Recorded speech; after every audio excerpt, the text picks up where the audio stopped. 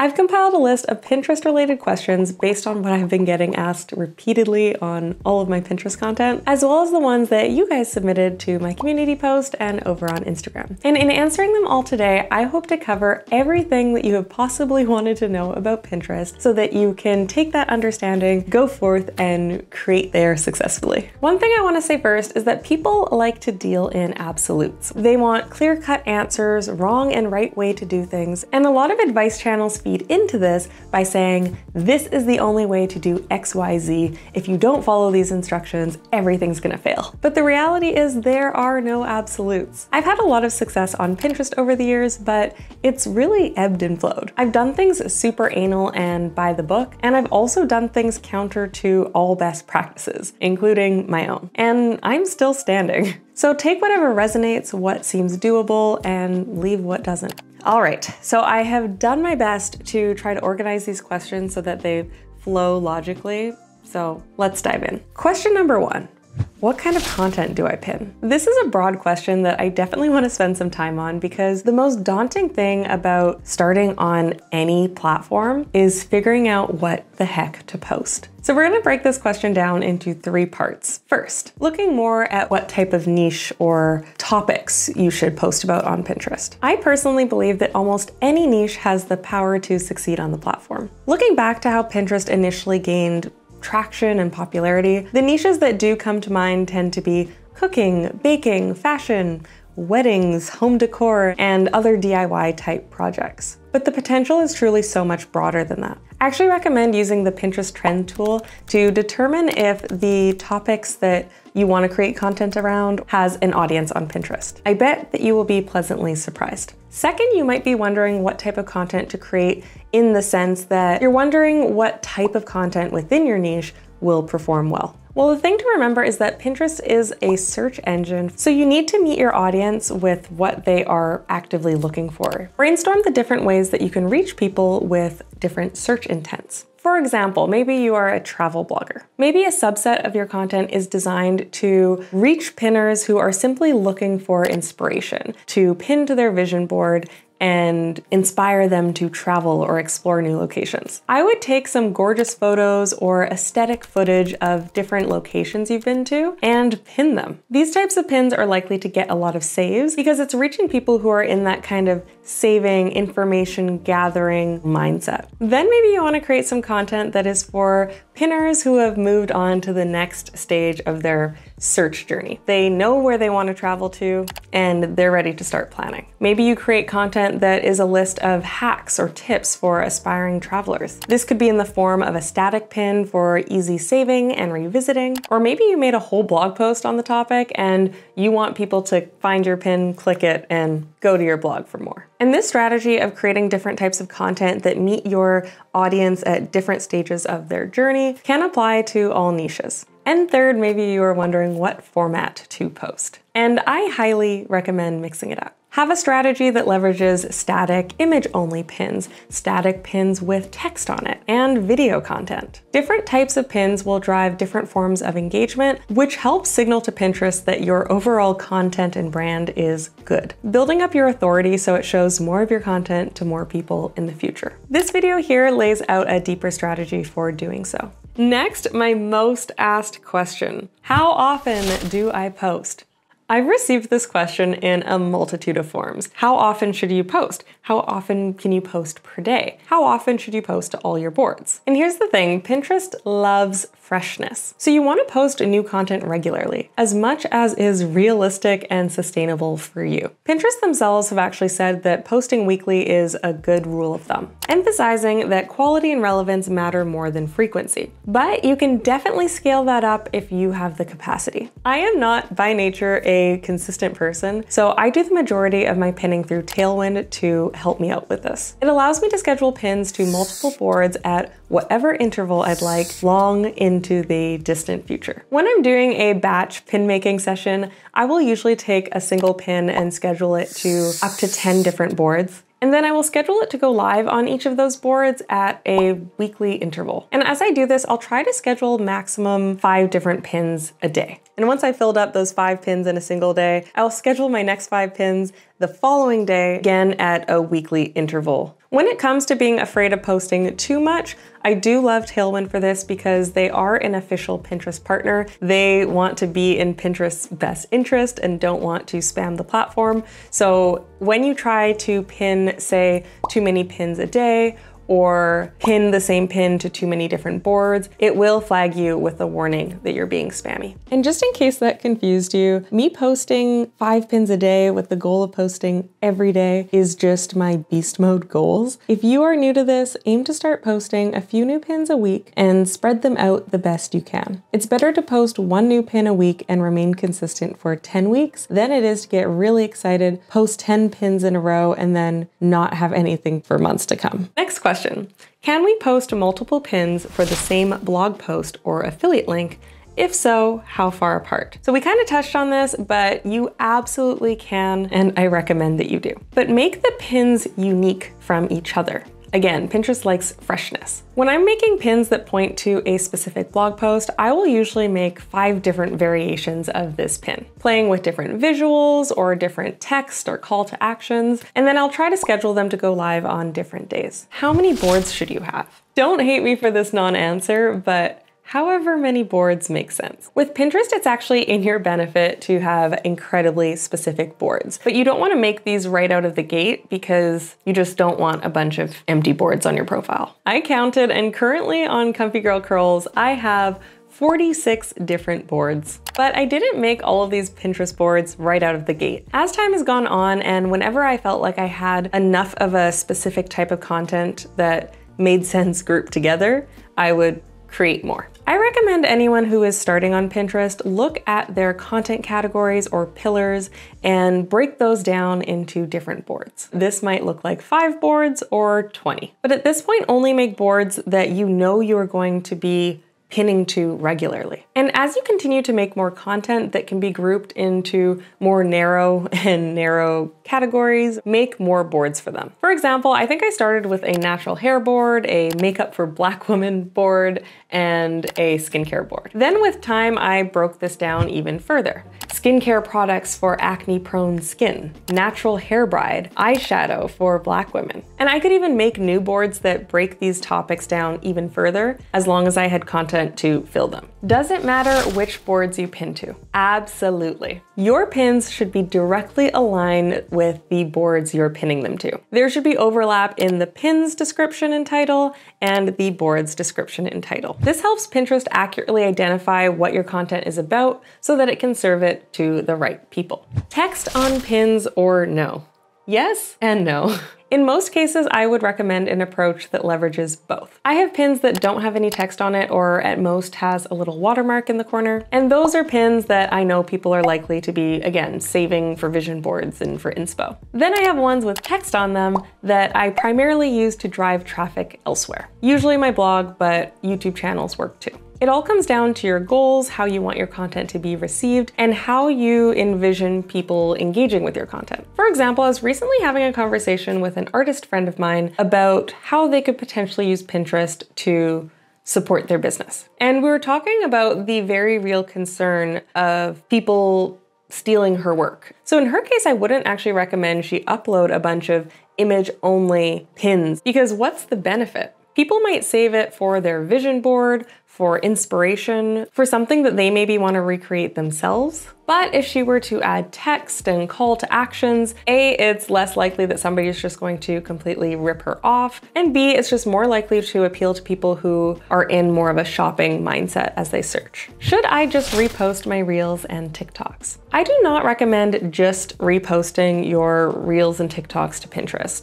just as they are. But you can, and I do recommend you repurpose them wherever it makes sense. If you think that your reel would make the perfect solution for somebody who turned to Pinterest to address a specific problem, then go for it. But in many cases, it might need to be re-edited or reframed. For example, a video sharing business tips on TikTok might have a hook that looks like you're hurting your business by not doing these 5 things. Whereas on Pinterest, you might want to lead right away with 5 business growth tips for new entrepreneurs. It's just a lot more practical and less hooky. On Pinterest, you are trying to reach people who are already seeking out your content. You're not trying to stop the scroll in the same way that you would on a random person's For You page. How do you properly utilize captions / the description? Do you write a paragraph? Fill it with keywords? What's the strategy? The key to knowing how to properly fill out the descriptions on Pinterest is to again remember that it is a search engine. So keywords are key, but you do not want to be spammy or keyword stuff this section, which is something that I do actually think used to work back in the early days of Pinterest marketing. The best advice to avoid getting flagged as spammy, and also just to enhance the user experience of anybody who goes to your description for more information, you should focus on being keyword rich while still using natural language. If I need to get my brain going, I will usually hop on over to the Pinterest search bar and start typing in my keywords or the topic that I'm pinning and look at what auto-completes. Those are likely to be highly searched queries, and if they are relevant to my content, I will try to include them as naturally as possible into my description. Are hashtags still a thing? Another super common question. No,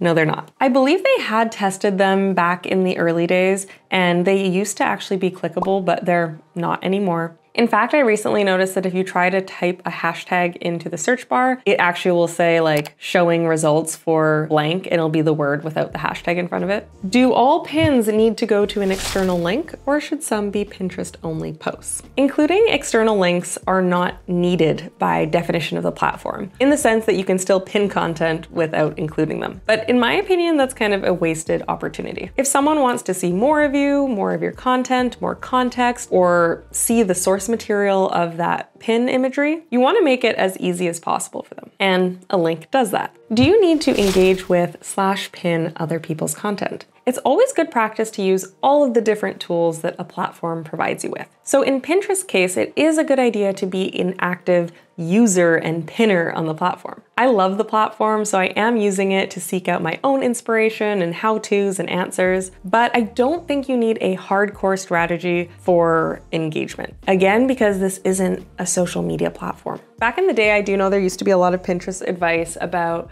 how many times a day you should be pinning other people's content, or that 40% of content posted to your boards should be other people's, but that's not really the case anymore. Of course, engaging is a great overall strategy to just build a sense of community with other people who are on the platform regularly, taking the platform seriously. And I do think that pinning other people's content to your board can help contextualize your boards, but it's not something you need to obsess over and overthink. How do I link in affiliate marketing? In simplest terms, to take advantage of affiliate marketing on Pinterest, you just need to put your affiliate link in the spot where it says external link. So for example, you could photograph a product or photograph yourself using a product, or make a video highlighting pros and cons of something or reviewing a product, and then link out to where people can shop it using your affiliate link. You want to be very careful with this practice though, because first, you want to make sure you are still abiding by any affiliate link disclosure rules. And second, you want to make sure you really read through all of the fine print of the terms and conditions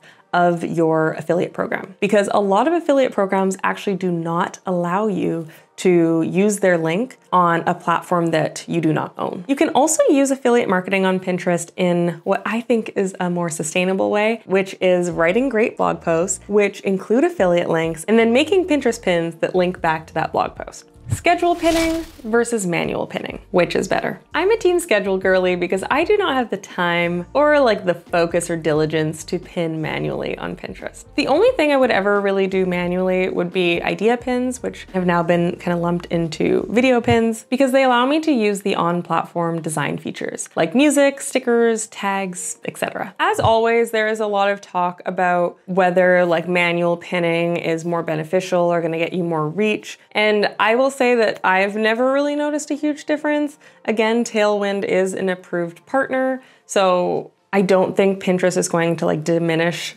the success of it too much. And in my opinion, even if it is getting suppressed a bit, it's still a sacrifice I'd be willing to make just for how much more efficient I am scheduling. What is the best way to schedule? So if it isn't obvious, I am like obsessed with Tailwind. I should note I am not like paid by them or anything. I pay for them monthly with my own dollars. If you do want to give them a try, I do have an affiliate link in my description. I've been a ride or die Tailwind girl pretty much from the moment I became a ride or die for Pinterest. Pinterest does have its own scheduling feature available if that's something you want to explore, and it's free, so that's always a win. But it isn't as robust as Tailwind, which also has a built-in pin creator, which is just so great for batch creating content. What is the best time to post? Tailwind does have a best time to post feature, but in using it, I haven't really noticed anything one way or another. Because the whole beauty of Pinterest is that it is evergreen. Your content builds authority and reach over time, and it can be found weeks, months, years into the future by your audience. So what time you post isn't going to make or break your pin's performance. How long does it take to see results / gain traction? This is a fantastic question. And just like with blogging, I think this is where Pinterest loses a lot of people. It's a long game, and your overall success is a compound of all of the work you've been doing versus how well individual pins are popping off. I batch create a ton of pins at a time, and only some of them ever build up steam and traction. Some stay dormant forever, and some pick up out of nowhere years later when a topic is suddenly trendy and getting searched a lot. Literally, I pinned a bunch of pins to Creating with Kaya's Pinterest account, and I had 0 monthly views. Then I went on vacation, kind of stopped pinning, and I randomly looked at it a couple weeks ago, months and months after this initial batching session, and I had 18,000 monthly views and a lot of nice clicks to my website. And it all kind of picked up quite recently. I think the best way to measure success on Pinterest is through monthly views, and in outbound clicks if you are trying to drive traffic to an external place like a blog or a YouTube channel. And I would measure these things at quarterly intervals every 3 months or so to see if the needle is moving or not. If things aren't working, look at what you've pinned as a whole. Analyze, take notes, and pivot, and check up again in another 3 months. Pinterest is amazing, and I think my How Pinterest Changed My Life video drew in a lot of people who got really excited about the potential of the platform and mistook me for saying that it was an easy platform. It's not going to give you magic growth without a strong strategy or a willingness to be in it for the long haul. Next question. How can service-based businesses maximize Pinterest? If you're providing a service of some type versus a product, you'll want to lean more into static pins with text overlays, call to actions that are going to drive people to your resource pages and your services. I would also experiment with some videos that share tips or how-tos to help build your